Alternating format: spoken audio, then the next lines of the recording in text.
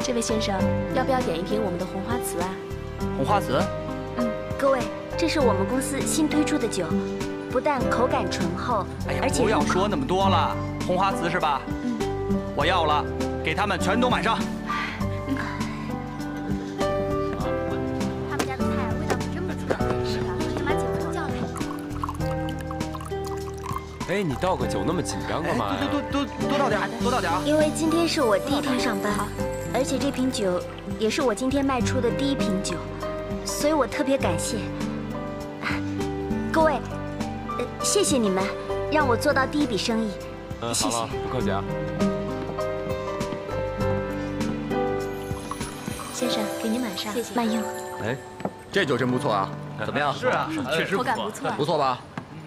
哎，小姐，给我们这一桌每人都来一瓶。谢谢。对，都给我们来一瓶。谢谢。没问题。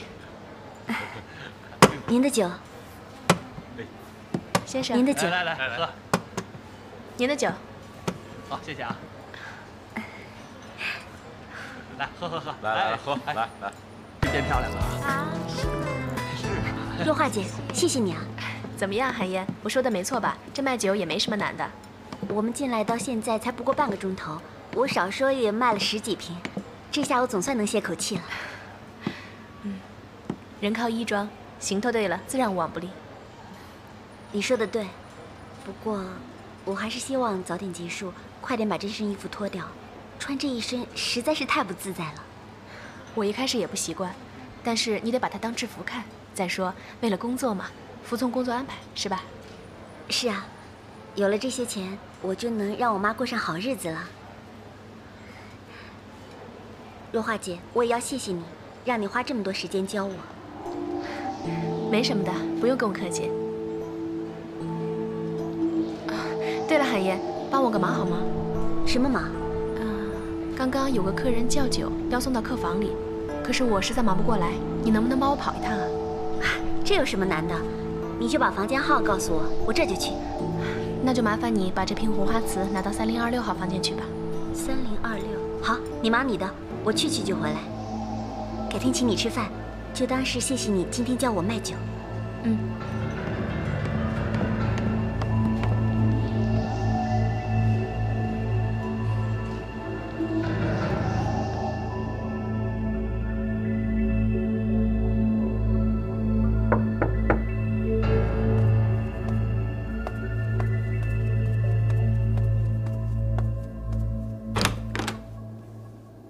先生您好，是您要的金玉堂红花瓷酒吗？是我要的，请进来吧。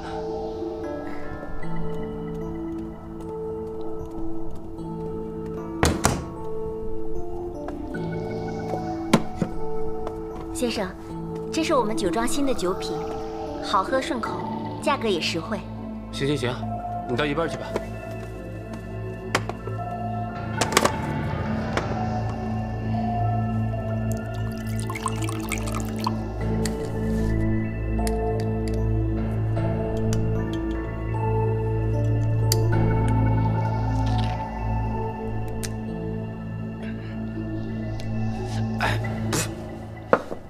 小姐，你这酒好像有点不对劲儿吧？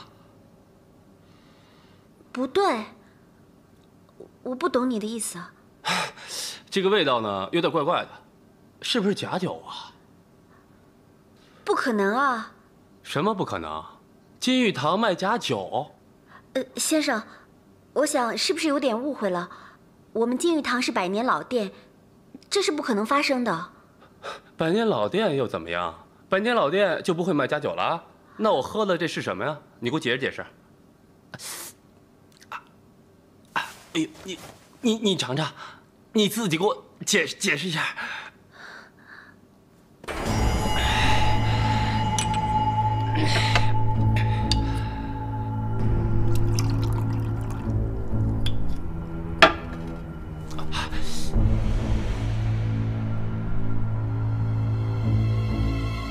这酒没问题啊。我说你懂不懂酒啊？你会不会喝酒啊？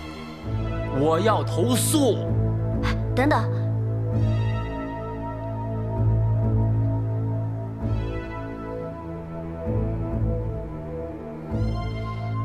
这酒真的没有问题啊。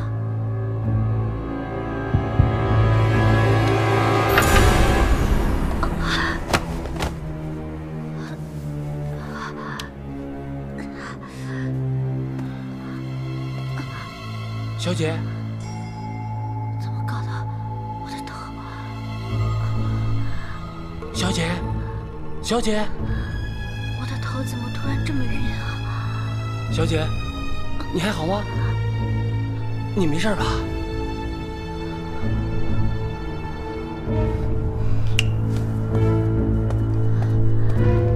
怎么回事啊？明明只喝了一点儿。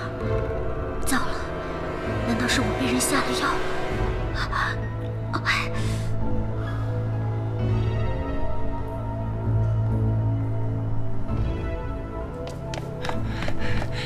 翔哥，搞定了。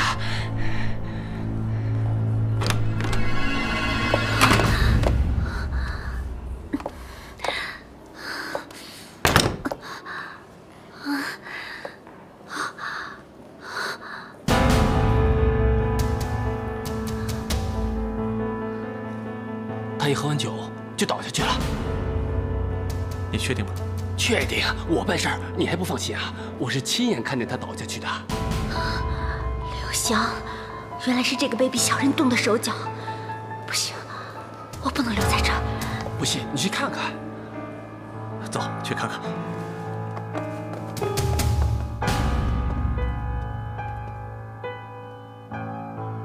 你不是说人倒在这儿了吗？人呢？哎，明明刚才人就倒在这儿啊！倒个屁！人都跑了还不快追！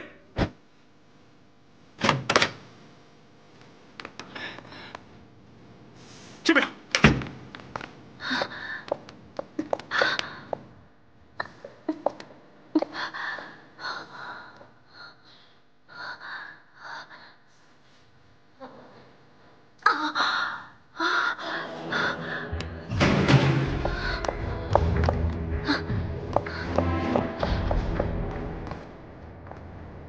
这边。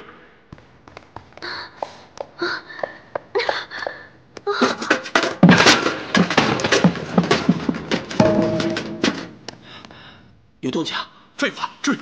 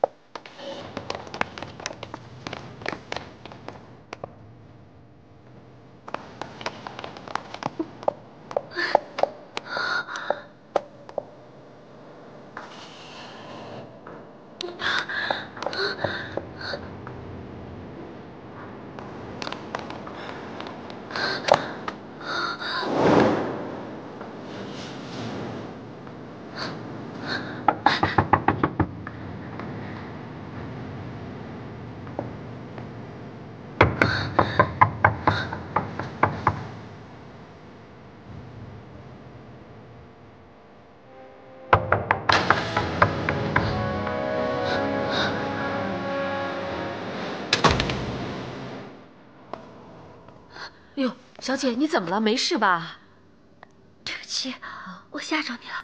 哦，我有点不舒服，你能不能帮我打个电话？电话可不可以？哦，好好好。喂，喂，你是大个吗？是啊，您是？我这儿有位叫韩燕的姑娘，你赶紧过来吧。她晕倒了。什么？韩燕？她在哪儿？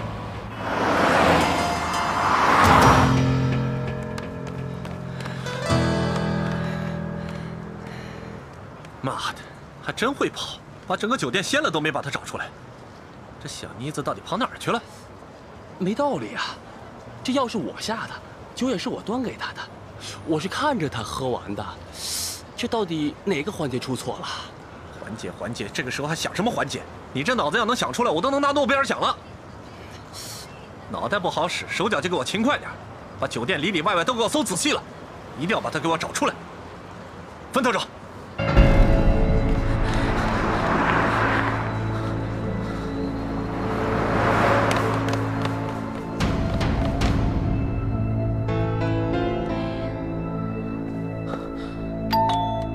谁呀？是我是大个儿。啊，来了。哎呀，你总算来了。韩燕呢？在里面呢。韩燕，韩燕，韩燕，发生什么事了？她怎么会晕倒呢？我什么都不知道啊！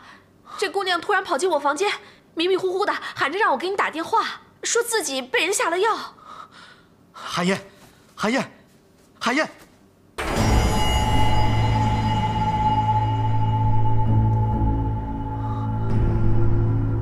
找了这么久，连个人影都没看见，到底躲哪儿去了？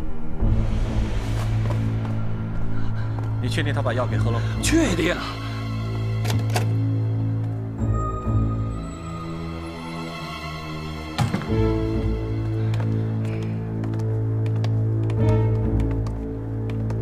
你确定看到他把加了药的酒全部喝掉了吗？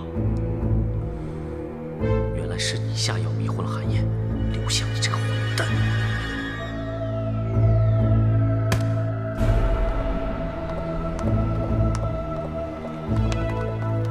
你有没有看到韩燕？没有啊，经理，你不是让我交代他去房间了吗？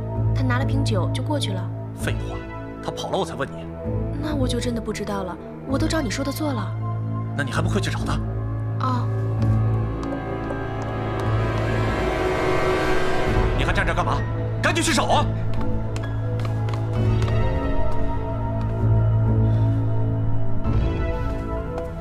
刚才韩燕有说什么吗？没有，没有，我都快吓死了。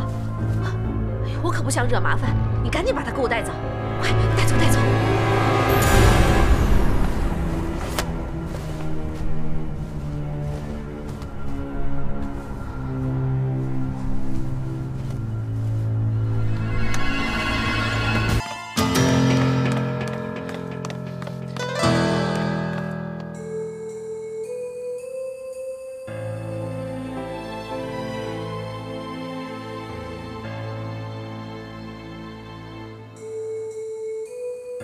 病人呢是服用了一种迷幻药，没关系，经过我们的治疗呢，已经没什么大问题了。回家以后呢，可能会昏睡一段时间，要注意观察。如果发现病人还有什么情况，及时来医院就诊。好，谢谢医生。不客气。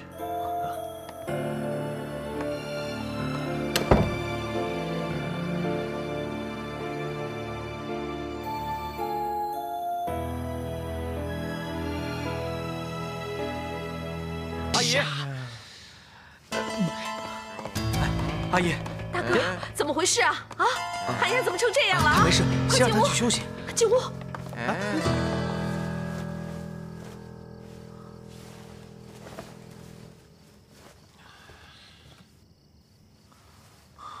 大哥啊，怎么回事啊？阿姨，我们先到外面说吧。好。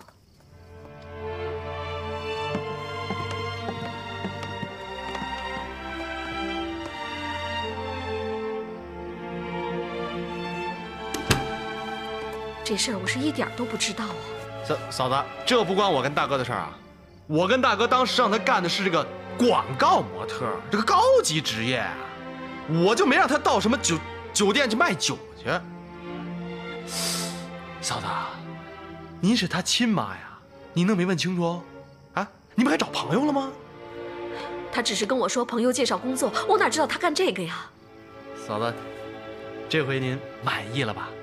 你说人家捧他当广告模特，你不愿意，现在让他抛头露面啊，去卖酒去，你看还穿成这样，这不跟比基尼一样吗？我大哥买的那些衣服一半的布料，都比他身上的这些多。嫂子，这回你满意了吧？行了行了，我现在还窝火呢。唉，大哥啊，你怎么知道他在帮金玉堂卖酒？我送韩燕回来的时候，在路上看到很多售酒小姐，她们都在卖金玉堂的酒，她们的穿着打扮跟韩燕一模一样。我猜想韩燕是跟他们一块工作的。都说了不要让他跟他们来往的。跟他们来往就没什么错，错在自己瞎了眼，选错行业呗。哎，大哥，你说他卖酒就卖酒呗，怎么会卖晕过去呢？是不是叫去陪酒了？哎呀，这不可能！那个打电话通知我去救韩燕的女士，她说韩燕是被迷昏的。这谁干的呀？谁干的呀？啊？我也不知道。那个女士也没说清楚，只有等韩燕醒过来再问她了。这孩子背着我帮金玉堂卖酒不说，还出那么大的事，真是的。大个儿，今天真是麻烦你了，也不早了，早点回房休息吧。好。阿姨，你也早点休息，别太累了。我先进去了。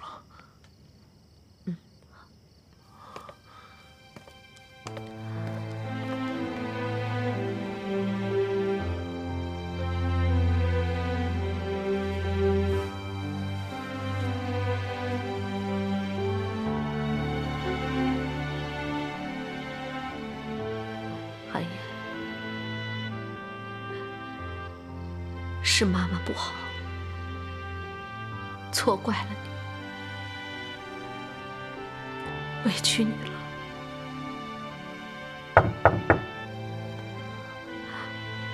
谁呀？阿姨，是我，大个儿。哦，那么晚了你还没睡啊？阿姨，我有话要跟您说。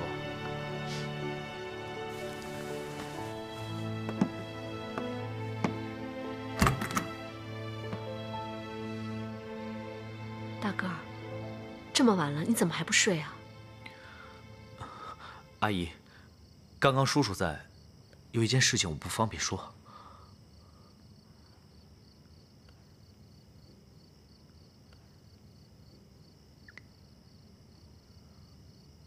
什么事啊？什么？刘翔喜欢我们家韩燕，还摸黑跑到家里来过。哎呀，大个儿，这么大的事情你怎么不告诉我呀？阿姨，这是韩燕怕你担心，要我千万别告诉你。这孩子，现在韩燕出了事，我担心是不是刘翔在找她麻烦，所以我决定还是告诉您。阿姨，你一定要好好提防，别让韩燕又吃亏了。我绝不会让韩燕再接近他们家了。对了，大个儿，谢谢你啊！经常在刘家进进出出的，也帮我提防着点儿，也帮阿姨留意一下。要是他们再对韩燕动什么歪脑筋，一定要告诉我，千万别瞒着我啊！阿姨，我知道，我会特别留意的。好，不早了，你也快去休息吧。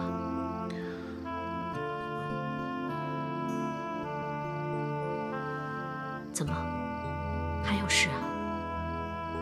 阿姨啊，刘彩凡想找韩燕拍广告的事情，你跟张叔商量过没有啊？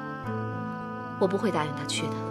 阿姨，您听我说，拍广告的事情是刘彩凡的主意，跟刘翔没有关系。而且我觉得拍广告的事情对韩燕来说是个很好的机会，如果您拒绝的话，真的有点可惜。要不然等韩燕醒过来之后再……不要说了，大个儿。不管怎么样，这件事情我是不会让他去做的。你看，他就帮人家金玉堂卖个酒，就出了那么大的事儿。他要是再帮他们家拍广告，还不知道要出什么样的事呢。不是我信不过那个刘彩凡，可谁知道其他人会不会有什么坏心眼儿啊？你不是也告诉我让我提防着点吗？为了韩燕的安全，我觉得呀，还是尽量不要跟刘家的人接触比较好。好吧，阿姨，就照您的意思，我明天就回复金玉堂，说拍广告的事情你们拒绝了。我先回去休息了。好吧。哎，大个儿，不好意思啊，你放在我这儿的那2万块钱，被你张叔偷走了。不过你不用担心，等我赚回来，我一定会还给你。阿姨，您别这么说，那钱本来就是留给您的，别放在心上。那怎么行啊？阿姨，您就听我一次吧。我先回去休息了。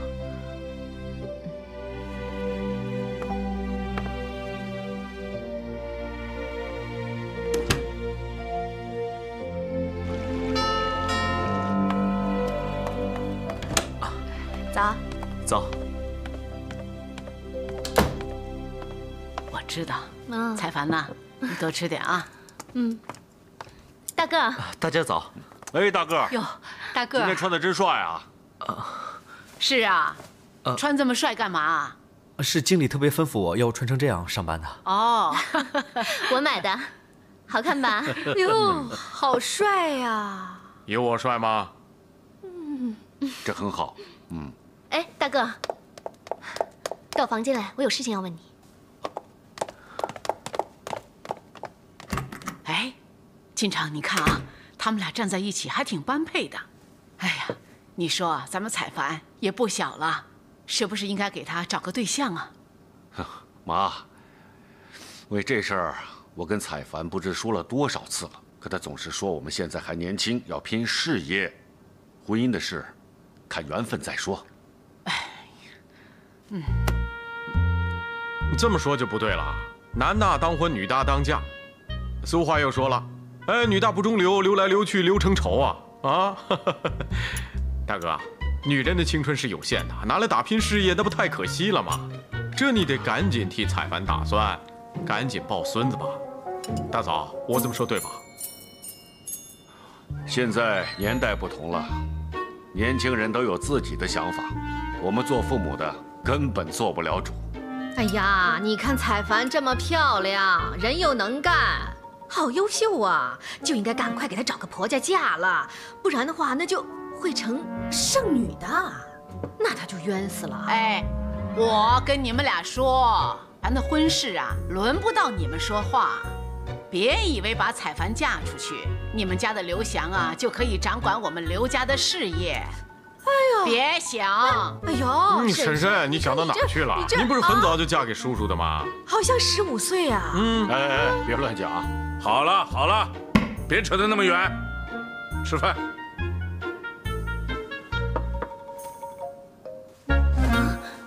还是不答应？是啊。为什么呢？多少女生都想上电视啊！你是不是没有跟他说清楚啊？干嘛？吞吞吐吐的，有话就说。说实话，阿姨对你们金玉堂没什么好感。为什么？因为刘翔。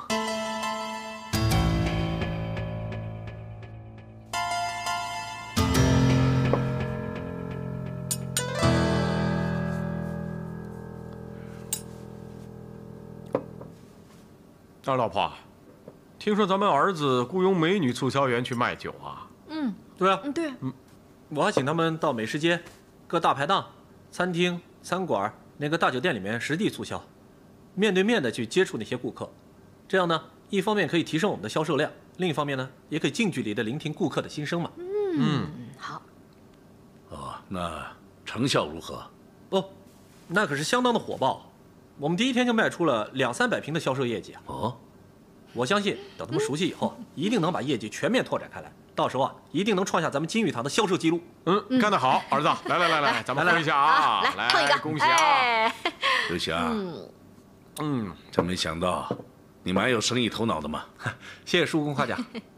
先别谢，好像这个事情是彩凡负责的，你们跟他商量过吗？怎么没听他说过呀？哎呀，婶婶，这都是一家人了，能者多劳了，这有什么关系啊？我们刘翔不会计较的，是不是儿子？怎么没有关系啊？哎呀，权责分明嘛，有什么权利就负责什么事情。刘翔，你还是不是人呢？你怎么回事啊？一大早没刷牙？是啊，我儿子乖乖吃饭，你发什么飙啊？你的乖儿子昨天晚上迷晕了韩燕，要非礼人家。你说什么，彩凡？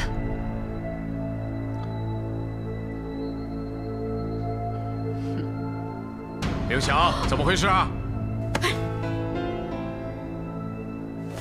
刘彩凡，你说话说清楚啊！你哪只眼睛看见我迷晕韩燕了？哎，是啊，哪只眼睛啊？大哥，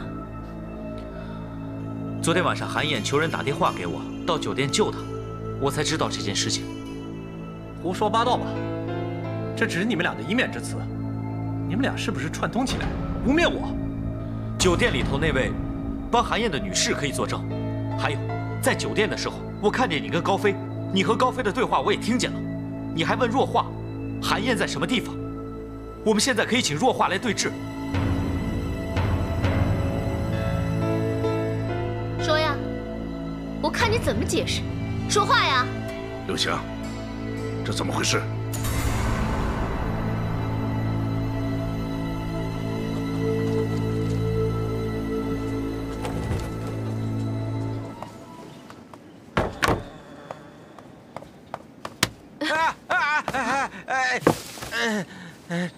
你干什么啊？干什么？你这酒醉不死你啊！要睡滚一边睡去，挡着路干什么呀？这酒怎么不醉死你啊？我懒得理你。你去哪儿？哎，干什么？有钱吗？干什么呀？有钱吗？你起开！一天就钱的，要钱自己去挣啊！我这一天到晚忙都忙不过来，你倒好，辛辛苦苦卖玉米挣的钱，不是被你喝光，就是被你赌光了，你气死人了，真是的！哎，有你这样当老婆的吗？啊？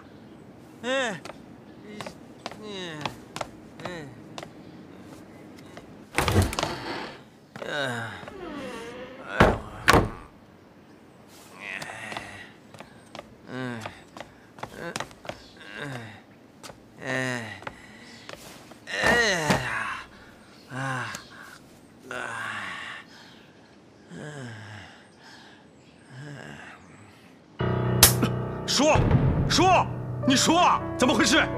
你昨晚是不是喝醉酒了？迷迷糊糊干了什么事都不知道啊？哎，喝醉酒了。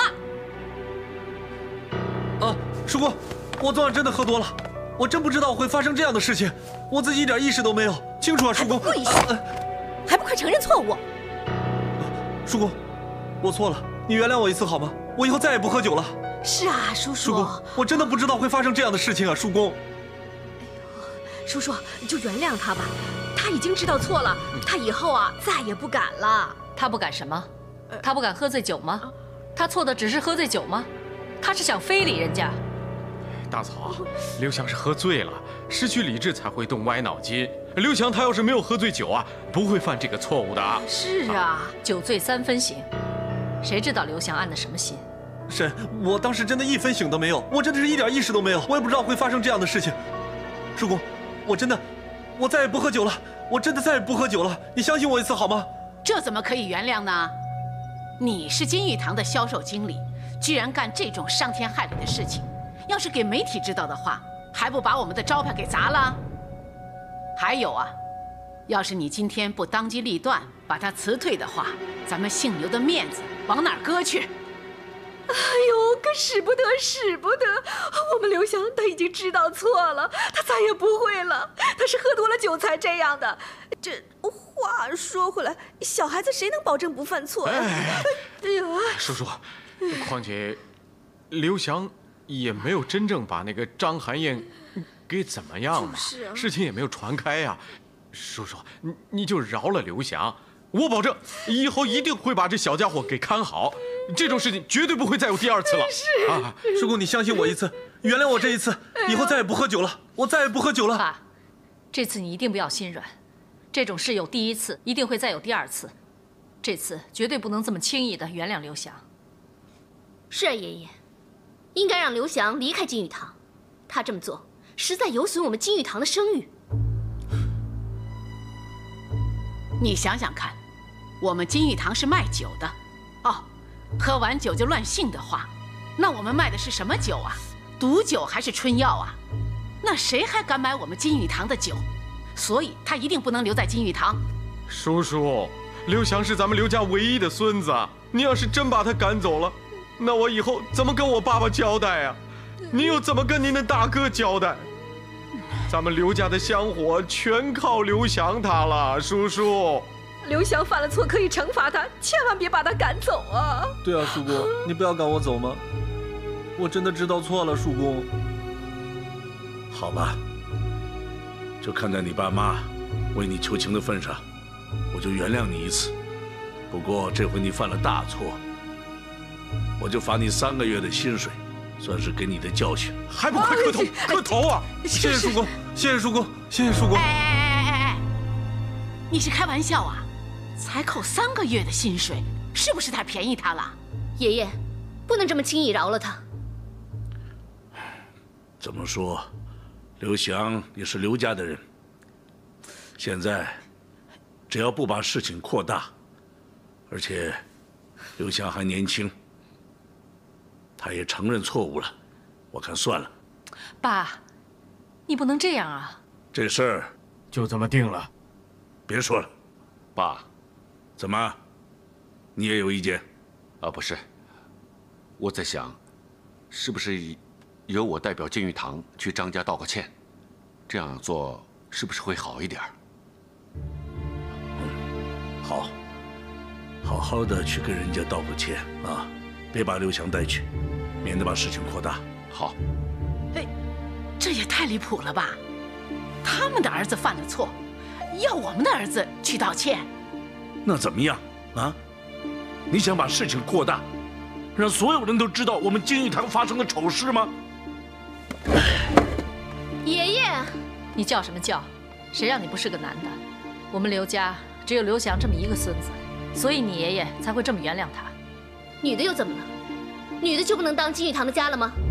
你怎么回事啊？竟敢跟我这么说话！都别说了，都别说了啊！大个儿，把彩凡带走吧。啊，你看看，什么态度啊！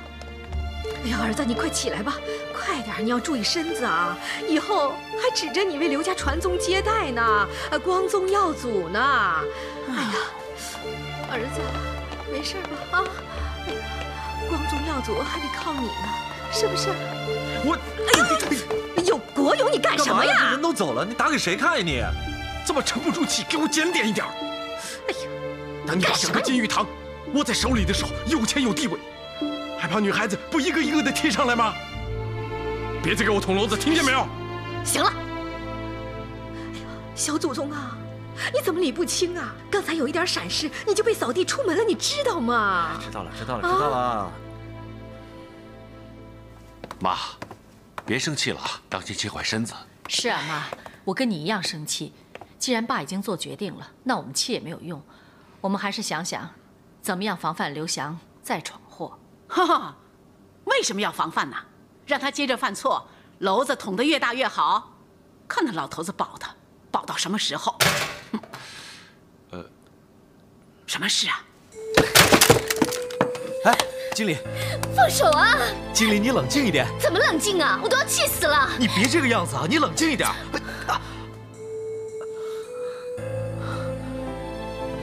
活该，谁让你管我的？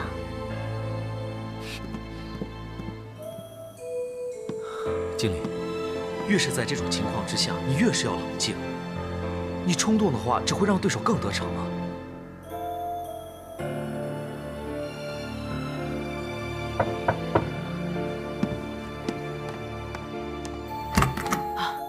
老夫人，蔡凡呐，哎呀，怎么了啊？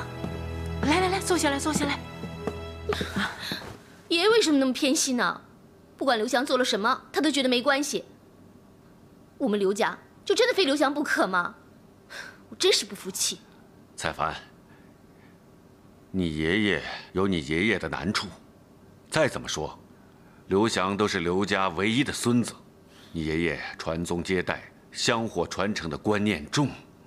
彩凡乖，听爸一句话，你得体谅你爷爷。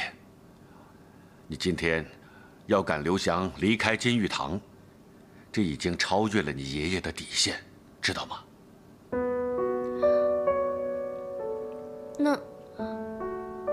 那要是有人愿意入赘我们刘家，我也可以为咱们刘家传宗接代啊。到那个时候，是不是就不是非刘翔不可了呢？既然你说了这个话题，那奶奶就不如直说了。我今天早上还跟你爸爸说起，你也老大不小了，该找个对象了。你说入赘的事，是不是已经有了对象了啊？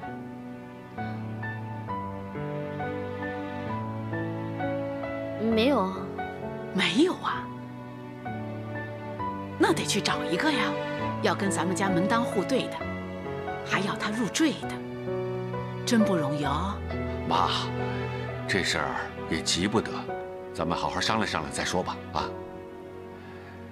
蔡凡，刘翔的事，你爷爷已经做了决定，你就别再想了啊。爸昨晚听你说拍摄广告的事儿，不如把这事儿赶紧进行，早点做出成绩来，给你爷爷瞧瞧。嗯，我知道了。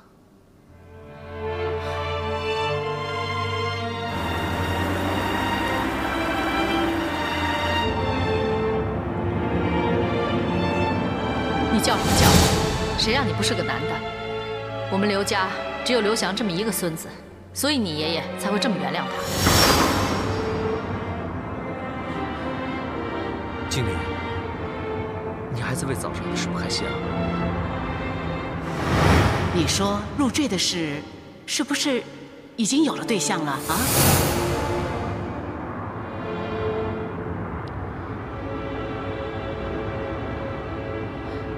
大哥，你娶我吧。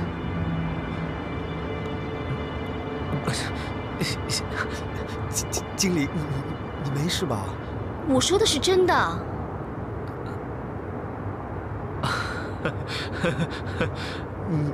你跟我开玩笑的吧？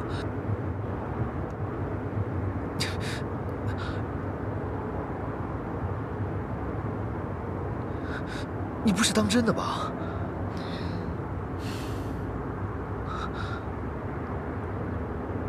我跟你说啊，在这个世界上呢，只有3个男人抱过我，一个是我爷爷，一个是我爸爸，另外一个人呢就是你。所以，我希望你做我的丈夫。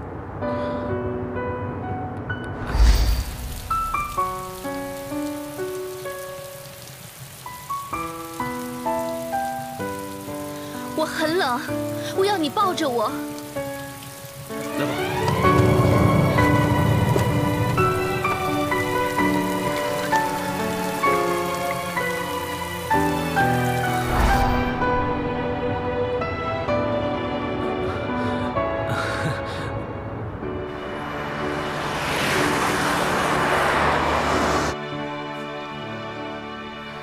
你不是对国勇一家很反感吗？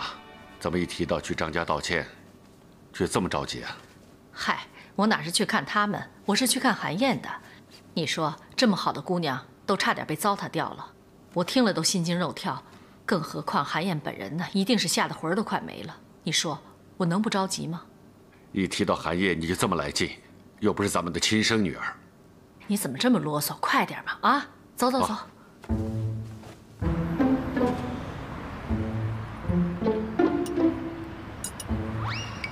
哎呀，你还喝什么呀？你看你这个样子啊，难道我会吃了你吗？不是，我觉得太突然了。你看啊，我们认识没有多久，我不了解你，你也不了解我呀。你怎么不了解我呢？很简单嘛，我叫刘彩凡，今年26岁，身高1.65米。我爸叫刘进成，我妈叫汤慧敏。我家里呢还有爷爷和奶奶。我们家经营的是金玉堂酒庄。本大小姐美丽大方，身材姣好。你还有什么要知道的？美丽大方，身材姣好。怎么，不是吗？我不是那个意思，我是说，哎呀，你真的不了解我，我都不了解我自己啊！我叫什么名字，我什么身份背景，我根本就不清楚。你这样嫁给我太冒险了。哎，说不定我以前是个杀手啊，或者是通缉犯。哎呀，你在这瞎扯些什么东西啊？你一个大男人怕什么怕？我一个女孩子家的都没有事。再说了，你娶我会有什么损失吗？我们家什么都有，你什么都不用给，你就只需要做我们刘家的上门女婿就可以了，这多简单呢！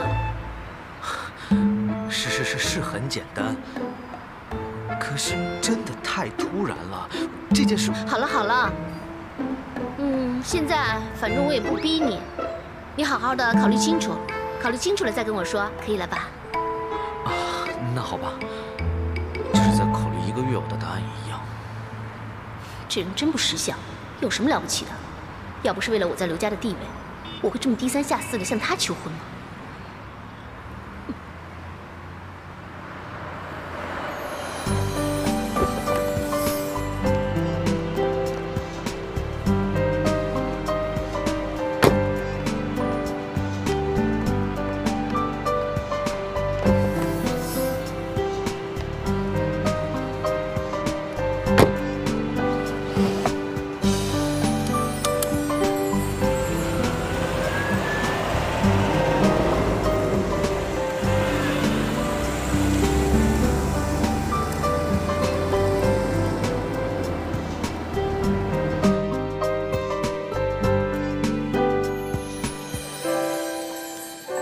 喝点水吧。没事了，不要怕啊。有妈妈在，妈妈保护你。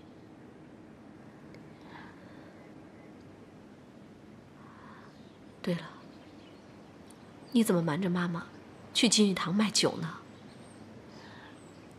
卖酒就非得穿成那样啊？要是妈妈事前知道，肯定不会让你去的。还好有大个儿在，要不然这后果不知道会是什么样子呢。对不起，妈，让你担心了。我以后也不会再理那个刘翔了。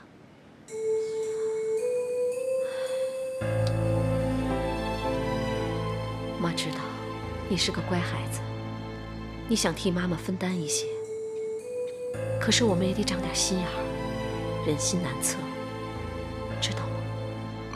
还有啊，以后真的不要再跟金玉堂的人来往了。好。不是爸回来了吧？别怕，妈去看看。小心啊。没事，没事。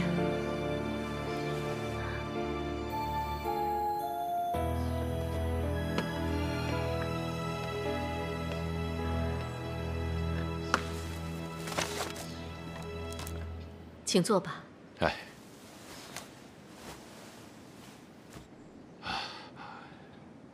田女士，真是实在不好意思。我们家刘翔昨天晚上喝醉了酒，行为有失检点，吓着你们家韩燕。今天我们夫妻俩是专程来向您道歉的。什么叫有失检点？他根本就是存心来害我们家韩燕的。是。啊，那里，实在是对不起。我就这么一个女儿，万一真的出了什么事，那不是把她的一生都给毁了吗？是，这确实是我们家刘翔的错，所以，我们夫妻俩是特地来道歉的。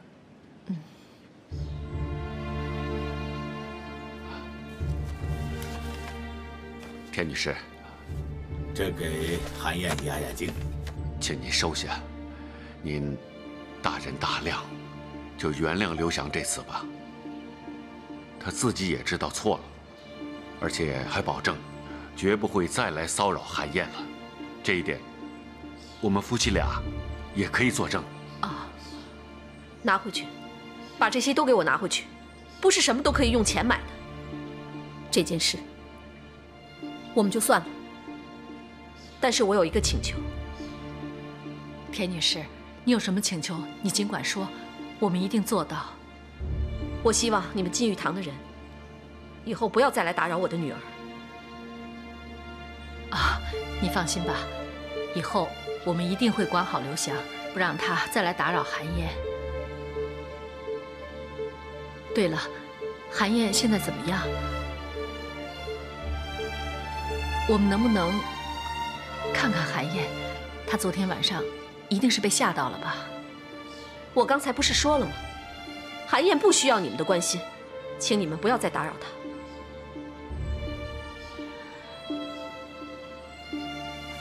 对不起，你们请回吧。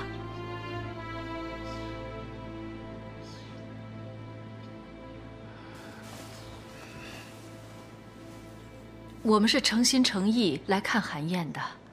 你也知道，韩燕受到了惊吓，她需要休息。时间不早了，你们请回吧。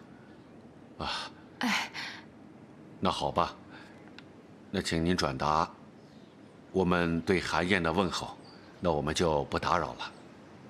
走吧。等等，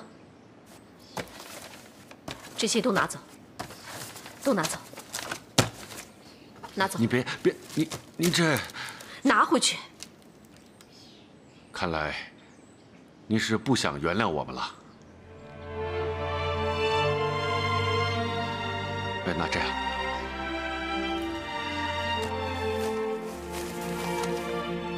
这钱我们拿走啊，这点东西就给韩燕留下吧。好，再见。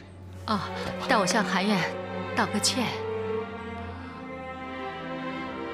啊，咱们走吧。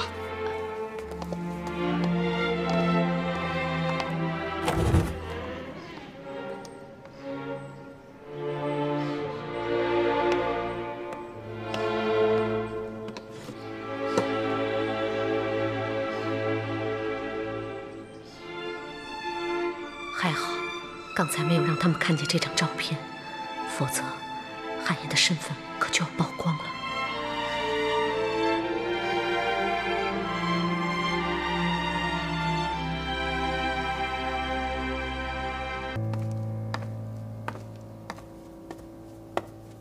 什么？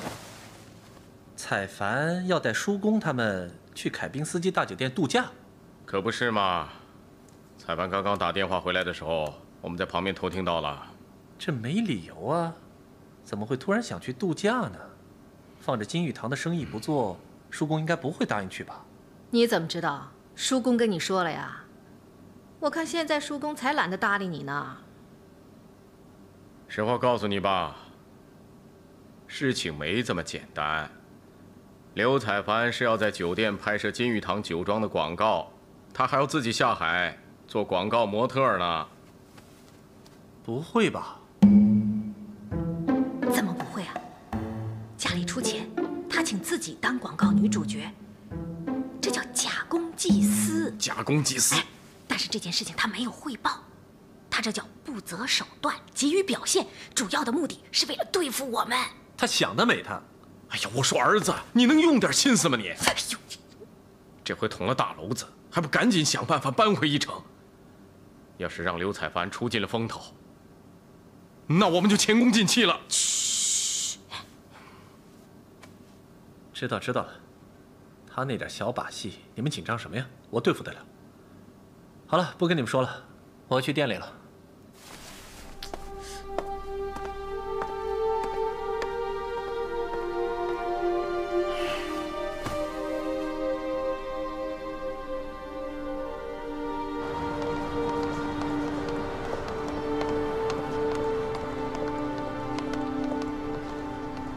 我不是说过吗？不管刘翔做什么事情，都要在第一时间让我知道。刘翔找张寒燕做寿酒小姐这件事情，为什么没有告诉我呢？我觉得不是什么重要的事情，所以……什么重要，什么不重要，不是你说了算，是我说了算。是。还有，刘翔想要非礼张寒燕这件事情，你知道吗？你知不知道？这件事情你要是早一点告诉我，我能做多少事情，你知道吗？若画，我告诉你，以后不管刘翔做什么事情，你都要在第一时间告诉我，否则你就不要待在金玉堂了。我知道了，我知道了。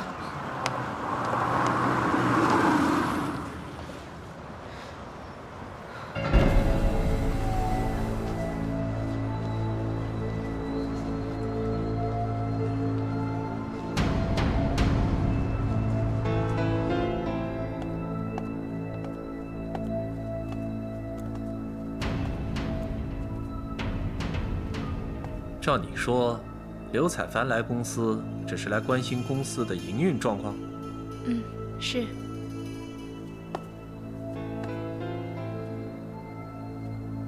你一定有事瞒着我。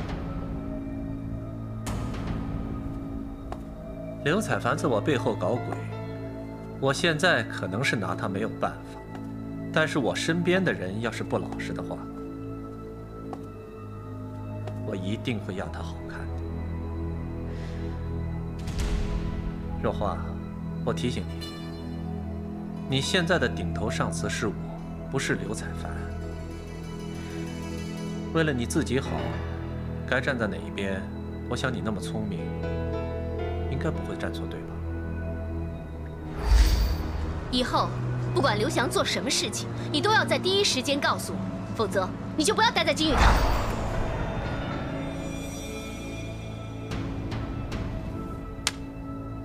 肉华，你知道吗？其实你在我心里一直都是挺完美的。你看你长得这么漂亮，这身材又那么的好，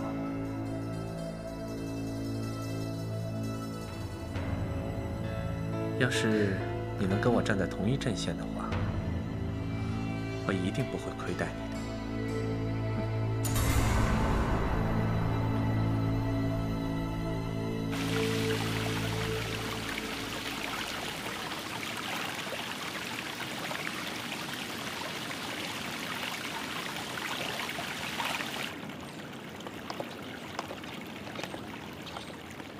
大哥，你今天要早点休息，明天不要迟到了。啊，是经理。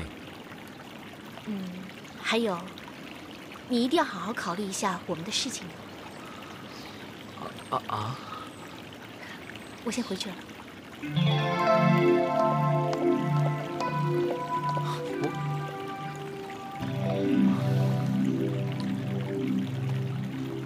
什么？你答应刘彩凡在我身边做间谍？这都是他逼我的，我……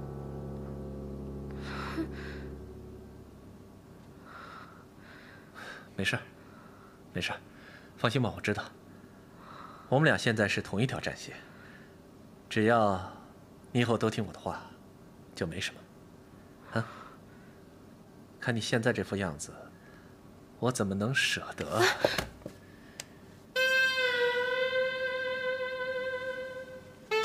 只要你以后乖乖听我的话，我保证你的前途绝对一片光明。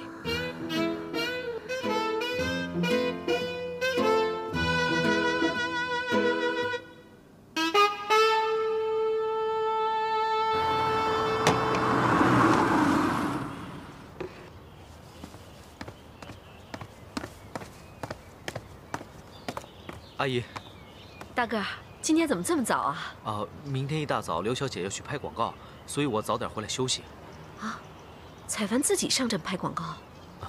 是啊，韩燕不拍嘛，一时也找不到合适的模特，导演就建议让刘小姐亲自上阵。这样啊。阿姨，需不需要我帮忙？不用，我都弄好了。回屋去吧。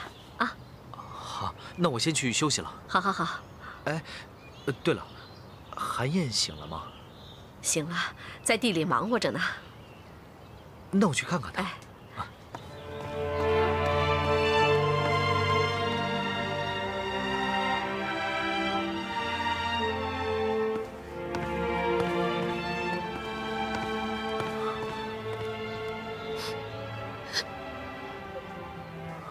韩燕，韩燕，韩燕，韩燕，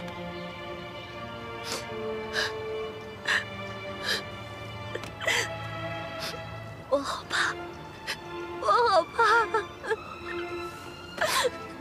韩燕，别怕别怕，没事的，有我在，没事的。昨天的事情一定吓到你了吧？刘翔那个混蛋，打起金玉堂的名号，做出这种卑鄙的事情，太可恶了。对啊，没想到他这么坏，幸好你来了，救了我。别这么说，这是我应该做的。韩燕，你要记住，我大个儿这辈子都会陪在你身边，保护你，照顾你。你要是有什么烦恼，就告诉我，我一定替你想办法。你为什么对我这么好啊？你对我好，我当然要对你好啊。是你和阿姨把我这条命给捡回来的。有时候我常常在想，怎么会有这么好的人？你们愿意送我到医院救我，而且还收留我这么一个陌生人。我们只是做了应该做的。不是，不是所有人都愿意这么做的。你们救了我，照顾我，这份恩情我肯定会报答你们的。先别哭了啊，来，别哭了。你对我好，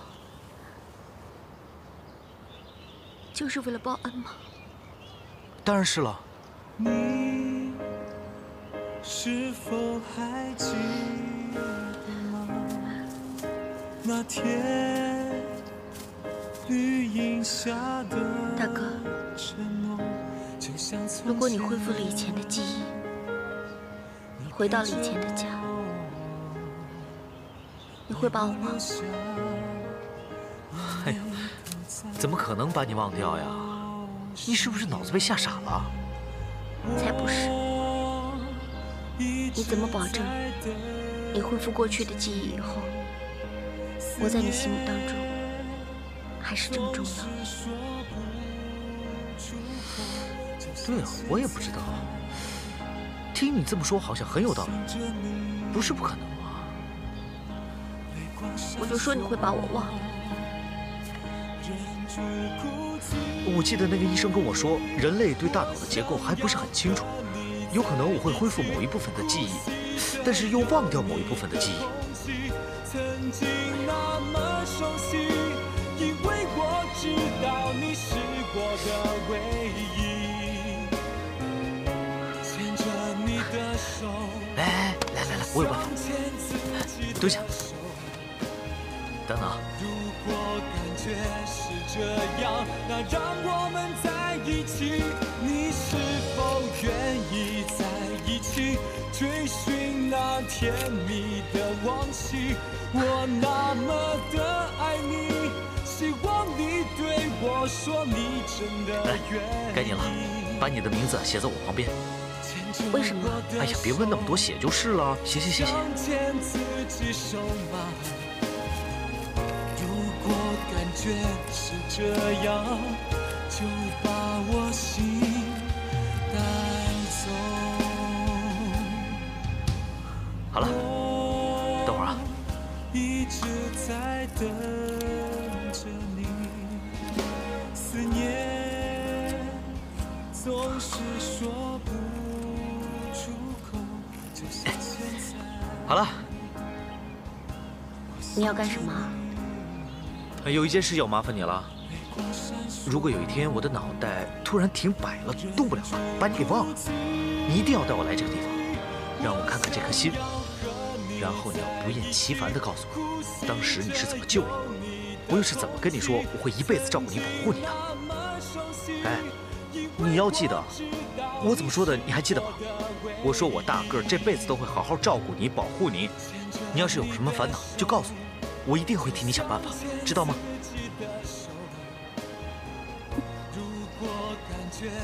我想我们两个之间啊，你比较聪明，所以一定要靠你。哎，你终于笑了。你这个样子傻乎乎的，别人看到了都会笑了。哎，说了半天，你不是真的开心啊？不是。你说真的？不是。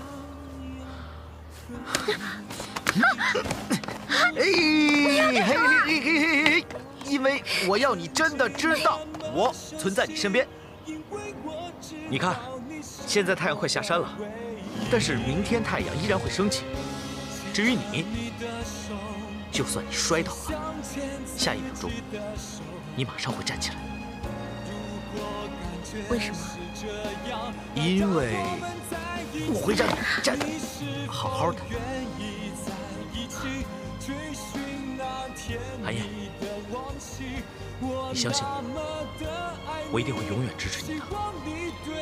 是你让我看见这个世界的美好，我也一定要让你看见这个世界的美丽。大哥，就算你忘了我1000次，我也会让你再想起我1000次。